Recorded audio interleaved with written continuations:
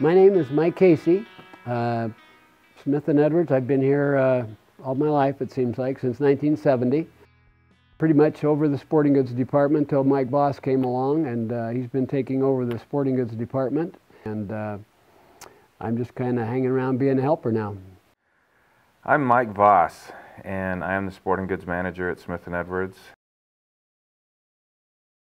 We have an exciting time every year. We have a mystery safe. And I'm not sure when this started. It wasn't at the very first, but we get a safe, a nice gun safe, assuming somebody wants a safe, and then we stick a bunch of stuff in it and don't tell anybody what's in it. And you can imagine people bidding on something that they don't even know. It's pretty surprising and fun to see their expressions as the bid goes on. They know that probably everything in the safe isn't going to be exactly what they wanted, but they had fun participating, and we do put some real good stuff in that safe. It's not the old junk that's not selling. There's some highly desirable, and in some cases very rare merchandise that most people would be really, really glad to have. The craziest thing I've seen at a gun auction is a father and two sons showed up just to see what was going on at Smith & Edwards. I'm not even sure they knew there was a gun auction. And they got involved and they sat there and they bid and they bought a couple of guns. And then at the very end, the mystery safe came up and the kids were like, "Dad, let's do this." And Dad had recently lost his wife. And so he was trying to reconnect with the kids, trying to have a sport in common with the kids, which was going to be hunting, shooting, and those sports. And the kids were like, "Dad, let's do this." And so they started watching where the bid went, and he started in, and the kids kept him going. And so a man that had no intention of buying a safe or a bunch of guns was the grand prize gun safe winner, the mystery safe winner. Well, really, it's a fun time. I mean, you have an auction in a store that can entertain the whole family. There's a department for everyone. Oftentimes, and this year included, we'll have some demonstrations, and there'll be a rubber band gun shooting range for the kids that they'll have a good time with.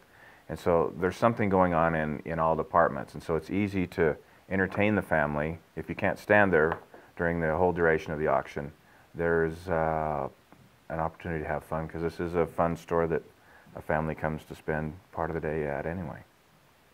Why do we keep doing the gun auction?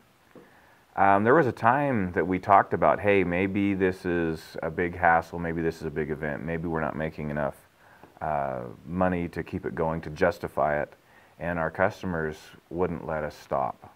They ask, and constantly all year long, when's the gun auction? How was the gun auction? What are you going to do this year? What's in the mystery safe? They ask all kinds of questions. And their energy throughout the year is telling us that they want the event, that they want to be here for it. That's an interesting question. That came when we were at Kameyer's. They used to have a sidewalk sale once a year downtown Ogden. And everybody would bring their merchandise out, set it on the sidewalk, and have some good sales, kind of a blowout, get rid of your dogs. And we were a couple of blocks down below Washington, and all of the action was up on the boulevard. So it was really good. It was hard to get people down to our neck of the woods. So when you got them there, you felt like you needed to do something special. And they had already been shopping up on the boulevard, and they were kind of not interested. So I just remember thinking, how can I get their interest? And we had some high-ticket items, and nothing was selling. And so I got on a little box and started an auction, see if I could get some people interested, and yelling and making a fool of myself. And pretty soon we got a bigger crowd, and a little bigger crowd, and it went over pretty good. We moved some merchandise, and after we came out here, we were thinking of ways to get through that January doldrums, which is really tough, nothing's selling. And I thought, well, shoot, let's give it a try. I don't know if you want the history of some of our flunky sales, but they weren't all very successful, especially at first. What's the best thing about the gun auction?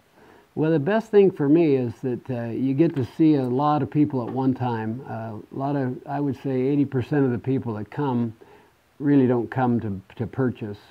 They come because it's an event. So I get to see, you get to see, a lot of customers. It's fun to see people get interactive in an event like that, and it's also interesting to see that side of human nature where the mental part of bidding and wanting something is exciting, and I just think it's been a real positive for the store. The people I've talked to have always come away happy. Even the people that don't buy anything have come up to me and said, "Gosh, we had a lot of fun here." And I thought, how can you have a lot of fun if you didn't buy anything? But they observe and get into it, and it's a lot of fun. I think you've had the same auctioneer throughout all time. How did you find? Yeah, Mike Montgomery.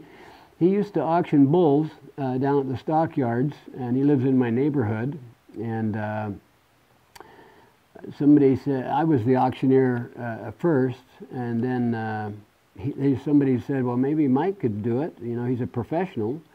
And so I said, let's give it a try. So I called Mike, and he gladly took it on, and he's been doing it ever since. I don't have official numbers, but you know, the first auction, as I recall, there was about 24 people at our gun auction, rather, and now there's literally hundreds of people. So every year it grows, and a lot of interest from way outside of this area. Well, Mr. Smith is pretty brave. You know, it's easy to be brave with somebody else's money, but I really have to hand it to Mr. Smith, because when he first heard about it, he was all gung-ho and ready to go. Let's take our chances and go for it. And that's the kind of cowboy buyer, merchandiser he is, and he's never had any regrets. I've never had any regrets, and all in all, it's not a real profitable sale for us. Things are sold at a pretty big discount most of the time, but when you get that many people in, expose your store to that many people, it's a positive. But if you added it up and looked at your bottom line, you'd probably scratch your head and say, why are they doing it? They're not really making anything on it, but hopefully we're making some friends, making some customers, and making some people real happy. And that's what we're trying to do. And if we make some money, don't anybody hold it against us. It's not a bad thing. Well, come on, that's like asking Colonel Sanders what's in his chicken recipe. There are times when it defers to the buyer, and the buyer greatly wins, and there's other times where it goes a little bit the other direction. But I really do believe that every year it's been in favor of the customer.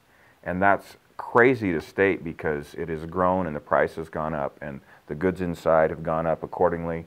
And how it ever arrives at a price that the customer and the store are happy that we continue it, it's miraculous. But it somehow happens. What's in the safe this year? Just like asking Colonel Sanders, can't tell you what's in the safe. It's going to be great stuff. There'll be optics, there'll be long guns, there'll be handguns, and there'll be major brands that you know, and we'll wow you. We will wow you.